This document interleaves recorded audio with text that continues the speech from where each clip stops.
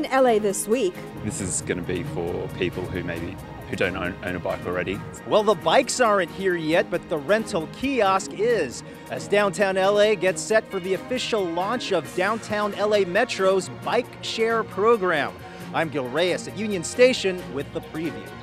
New permanent supportive housing being built here in the city of Los Angeles, and this area is expected to be the hub of homeless services in the San Fernando Valley once completed. I'm Gil Reyes with a story next.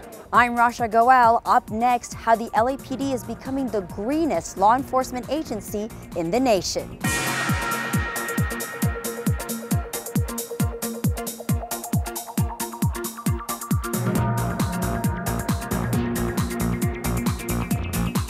Hello and welcome to LA This Week. Thanks for joining us. I'm Yana Kay. Well, South LA just got on the map, the Promise Zone map, that is. Ana Marcos has more on a new Obama initiative that could bring more jobs, money, and opportunity to a long-depressed area.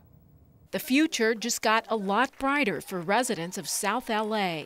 The area near the Blue Expo and Crenshaw light rail lines has been designated a Promise Zone as part of President Barack Obama's Promise Zone initiative. Promise Zone status gives disadvantaged communities a hand up in economic development and access to federal grants, but it only happened after 3 tries and the community banding together. This was bigger than me or you or him or her. It was about our community. It was about the first grader that dreams of being a doctor, the single parent working multiple jobs to make ends meet, the senior citizen digging through the trash to collect recyclables so that he or she can put food on the table. Besides more access to federal grants, South LA will also get a federal liaison to help find funding opportunities and 5 AmeriCorps members to help area leaders plan a development strategy.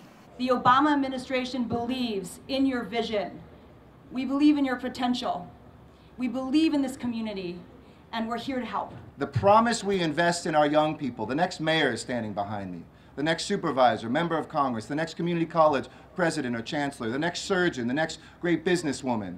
The next great person who will help us see a brighter future is here. More than 50 schools and business and community organizations formed a coalition known as Slate Z and helped make the Promise Zone dream a reality. This is a perfect example of what can happen when we work together. Area leaders applaud South LA's new status, but say more needs to be done in an area with 45% poverty and 12% unemployment. I think I'm going to have to say to the HUD secretary, you still got to stretch it.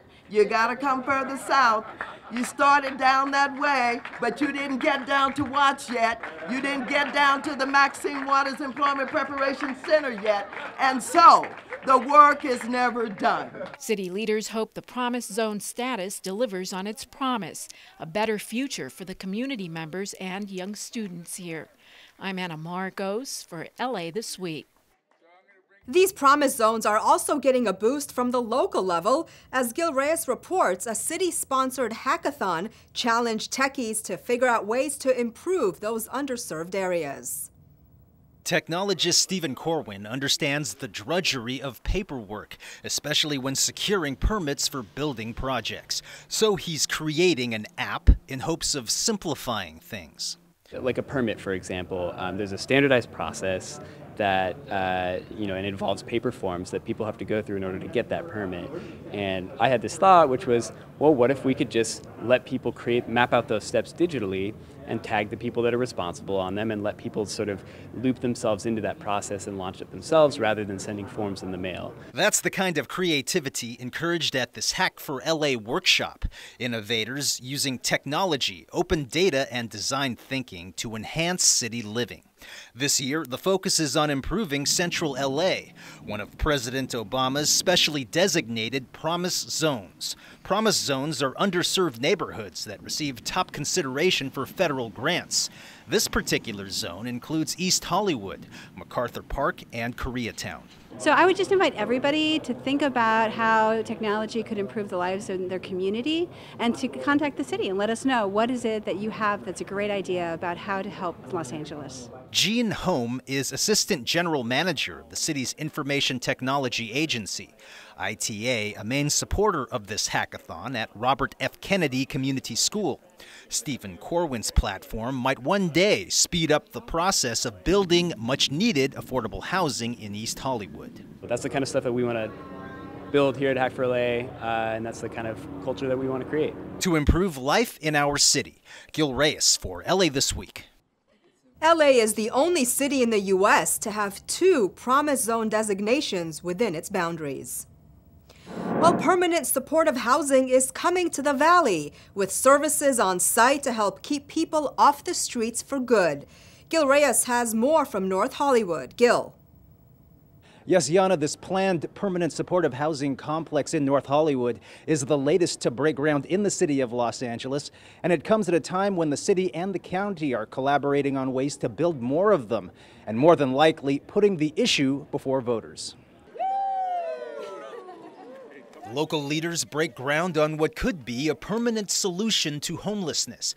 It's more than just housing, it's permanent supportive housing. We purchased this old motel in the early 80s.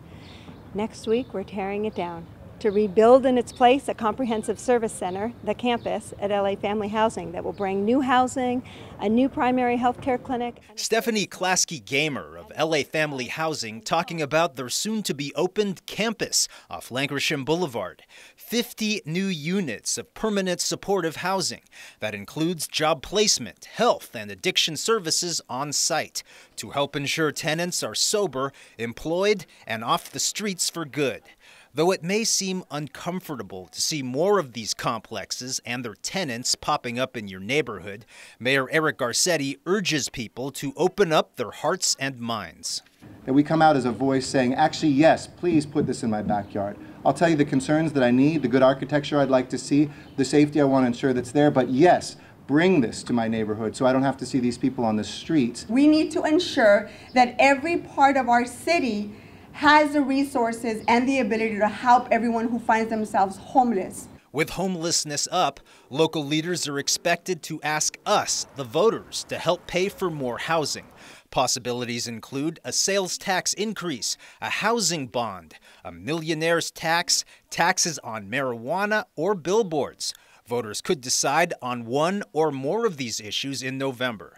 Meantime, the mayor is urging people to be creative and proactive in housing the homeless. The campus is expected to open in late 2017. In North Hollywood, I'm Gil Reyes for LA This Week. Mayor Garcetti has approved $138 million in the upcoming fiscal year to battle homelessness. That's a 4-fold increase from the previous year. Well, the city of LA is laying down the law on women's health and pregnancy issues. Rasha Goel has more on the steps being taken to ensure women are protected when it comes to their reproductive rights. City officials are working to ensure crisis pregnancy centers follow the law to help women get all the information they need on family planning options. Here in Los Angeles, we know that waiting for a day or a week or a month to enforce this law threatens the health and safety of women who during that time period may not be informed of their choices, may not be given accurate, complete, and timely information. The law, known as the Reproductive Fact Act, took effect on January 1st and requires licensed facilities providing family planning or pregnancy-related services to notify pregnant women that the state offers free or low-cost access to a variety of family planning services, including prenatal care, abortion, and contraception. Officials say that while some health clinics are reputable, others may not have their patients' best interest in mind. There are crisis centers, and these crisis centers are often deceptive. They make women believe that there are medical clinics or that they offer options for women who are pregnant, and they really don't. But there have been news accounts based on other investigations, other information, where women are told that if you have an abortion, you're more likely to get breast cancer. Or if you have an abortion, you may never be able to have kids again. The city attorney's office recently sent compliance notices to 6 pregnancy centers in Los Angeles to inform them of the law's requirements. The city attorney also mentioned he had no evidence that any of them have been violating the law. So we're going to be following up the dissemination of those notices with investigations to assure the law is, in fact, being fully effectuated by these so-called crisis pregnancy centers. Centers are required to post information about how to access a range of programs. They can provide the information by posting it, they can give a document to an individual, or they can show it to her digitally. Pregnancy centers that fail to follow the law could face a $500 fine for the first offense and $1,000 for each subsequent violation. I'm Rasha Goel for LA This Week. The city attorney encourages pregnant women to contact his office at 213-978-8340 if they believe they have received inaccurate or incomplete information about their options. While the celebrations for LGBTQ Heritage Month continue, and in Hollywood, a museum exhibit shines the spotlight on the contributions made by the gay and lesbian community in Tinseltown. And Marcos takes us there. This exhibit truly showed its colors. The reel-to-reel exhibit at the Hollywood Museum marked its third time here, a show that highlights how gays and the LGBT community are portrayed in TV and movies. I'm an LGBT activist myself. Besides being on Child of the 70s is a LGBT-themed web series, and now it's on Out TV. The exhibit also featured the work that gays have contributed to the industry, from costume designers to actors to musical artists. And we hope that you will have a chance to see the Cyndi Lauper exhibit this evening. As many of you know, she is a tireless, long-time activist to gay rights movement. Many here felt this was also a celebration of all gays after the great strides towards equality made by the LGBT community in recent years. 2 years ago, when we opened this exhibit the first time, we did not have nationwide recognition of equality and the freedom to marry. Now it is the law of the land. Celebrities also came out, including Tony winner and fashion icon Julie Newmar. When I found out why they invited me to welcome you to the LGBT exhibit, I was told at one point or another, most of you in this room had dressed up as me. I am touched. You have good taste. But even with the party atmosphere, community leaders reminded listeners that as the transgender bathroom issue rages, there's still a lot of work to be done in the fight for true equality and acceptance. I'm Anna Marcos for LA This Week. Well, it sounds like science fiction. A downtown LA company is trying to bring public transit near the speed of sound to the world. Reyes reports on the Hyperloop and how it could influence urban planning in Los Angeles. It's SpaceX founder Elon Musk's futuristic idea for high-speed transit, not by rail, not by road, but on tubes. Inside these vacuum tubes would be capsules, shuttling passengers at 760 miles per hour. Welcome to the future. Welcome to Hyperloop. A lot of people, and rightly so, still think this is a science fiction idea. But actually, we're going to have a full-scale, full-speed prototype running by the end of this year. Hyperloop One co-founder Brogan Bambrogan speaking with other tech innovators at the Milken Global Conference in Beverly Hills. Also on the panel, LA Mayor Eric Garcetti. He says Hyperloop and other futuristic transport systems like self-driving cars could, for starters, reduce LA's soul-sucking traffic. We love in LA this idea we're going to have freedom. Trapped in a car, moving at 3 miles an hour. That's not freedom. And I think the moment that a new generation shows us differently, the way it isn't just about transportation, it's going to free up the way we do urban planning. He says fewer cars could free up LA parking lots for development. The city could build more housing, making the cost of housing more affordable. Hyperloop One is headquartered in downtown LA's Arts District and is one of several companies competing for the privilege of launching Hyperloop. The brainchild of SpaceX and Tesla CEO Elon Musk. Much of the hype over Hyperloop centers on passenger transport, shuttling people from LA to San Francisco in 30 minutes. But Bam Brogan also mentions transporting goods to and from the Port of LA in record speed. Now you can maybe double the efficiency of that same port, also making it easier on the local community without the pollution, being unrestricted of right-of-way, so maybe you have less trucks on the road. The goal is to have a fully operational Hyperloop by 2020. Gil Reyes for LA This Week. Rival companies have differing opinions over the best propulsion system for Hyperloop shuttles. One idea is magnetic levitation, another is air pressure. Well, with the LA Rams about to make the LA Coliseum their home for a while, officials are talking trash and the effort to keep the waste from piling up. Thousands of LA Rams fans are set to flock to the LA Coliseum for the highly anticipated football season. And when the game is over, the only thing left will be trash, and tons of it. But instead of hauling the trash to the landfills, officials have come up with a game plan. It's called the Zero Waste Program, an effort that seeks to cut the amount of trash that ends up in those landfills.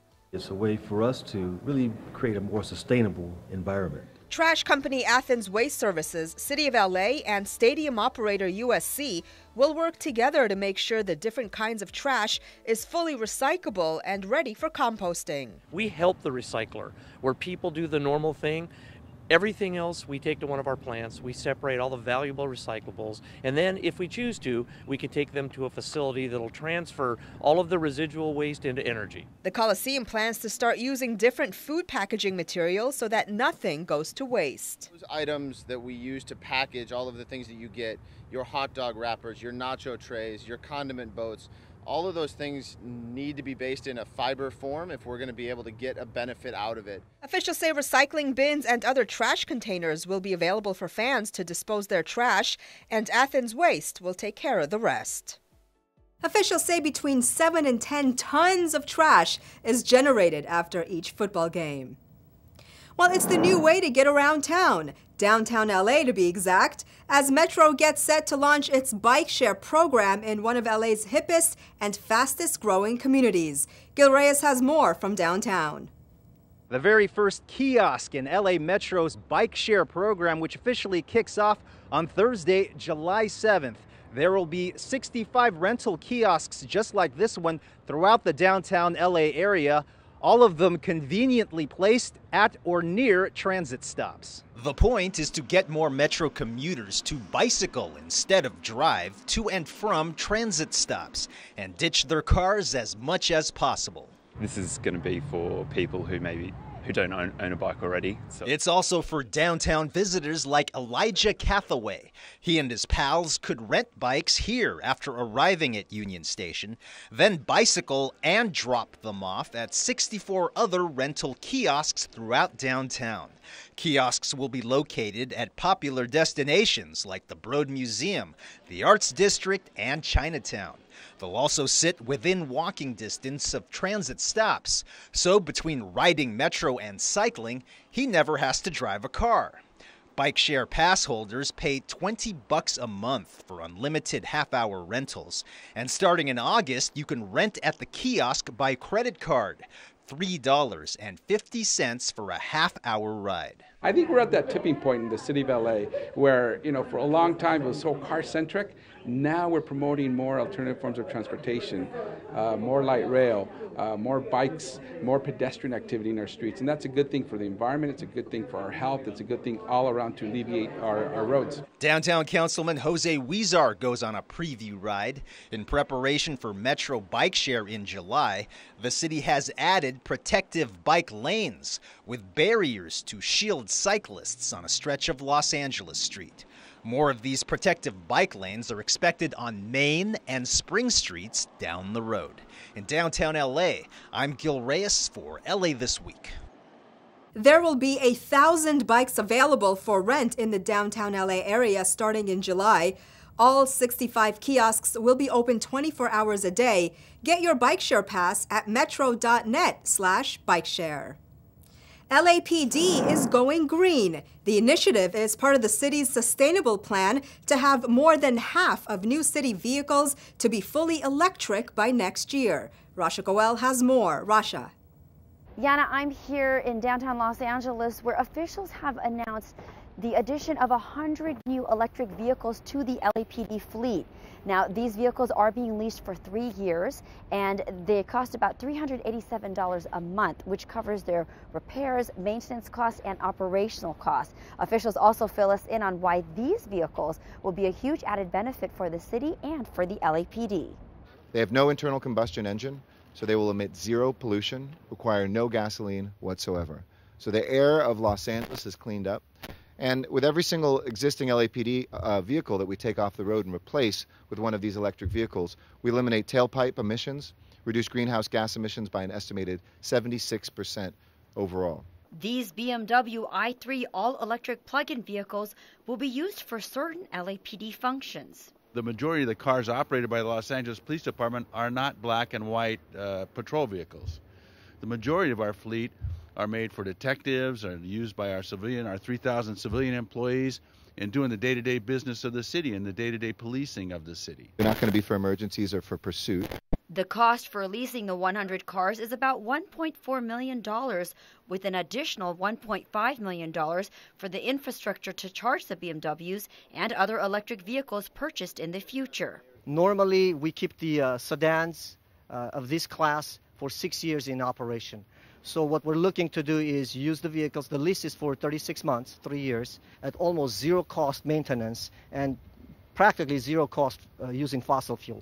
The LAPD's i3 deal could lead to a deal for vehicles more appropriate for patrol work. Police Chief Charlie Beck says the department is continuing to work with BMW, Tesla, and other automakers to create a more capable electric vehicle.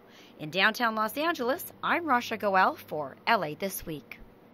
Mayor Eric Garcetti says the city plans to acquire 100 additional electric vehicles this fiscal year.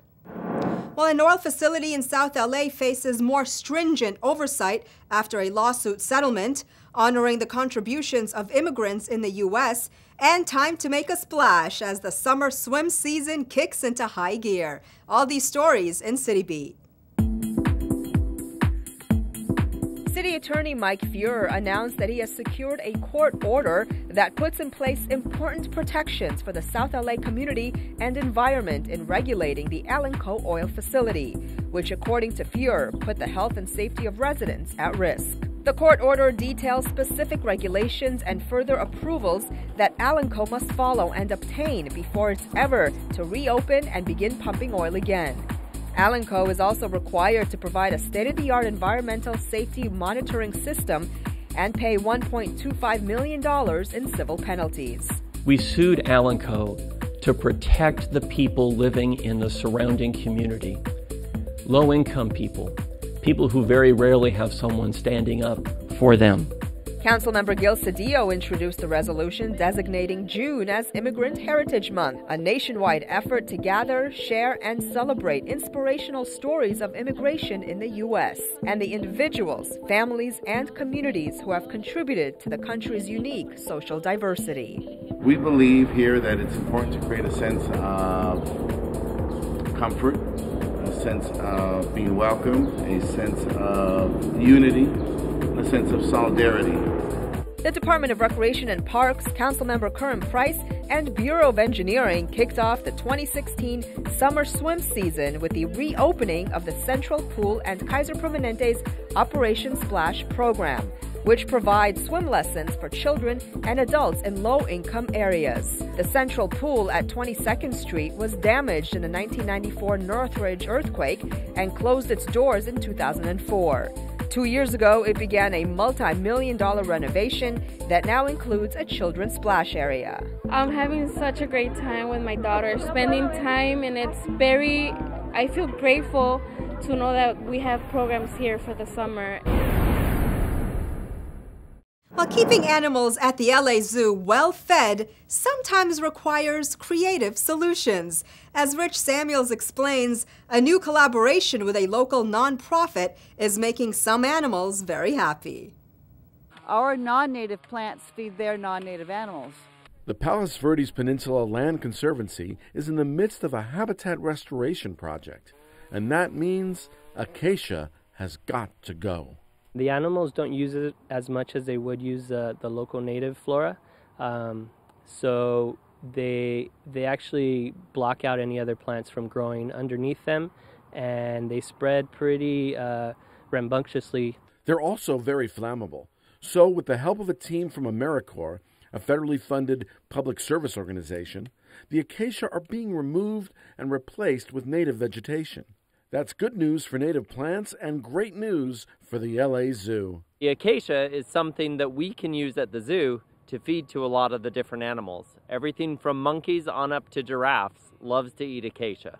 While the zoo grows some of its own food, it depends on community partnerships like these to meet the demands of zoo residents. In addition to giraffes and monkeys, elephants, antelopes, and a wide range of other animals also enjoy acacia.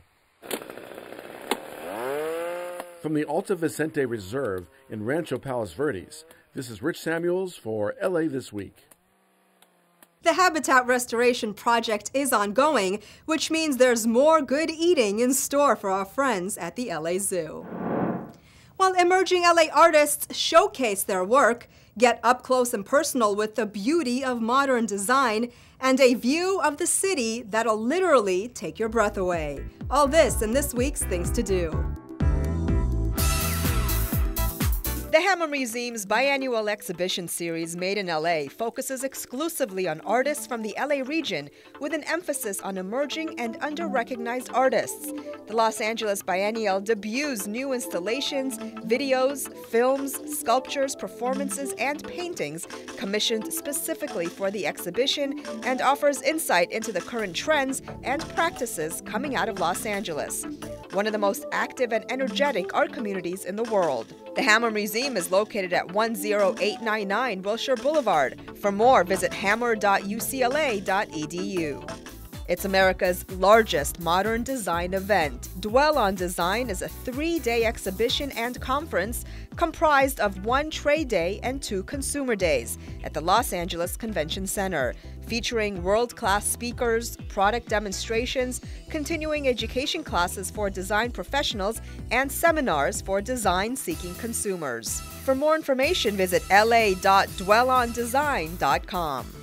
Sky Space LA boasts a thrill experience unlike any other. Sky Slide, an outdoor glass slide positioned nearly 1,000 feet above downtown LA.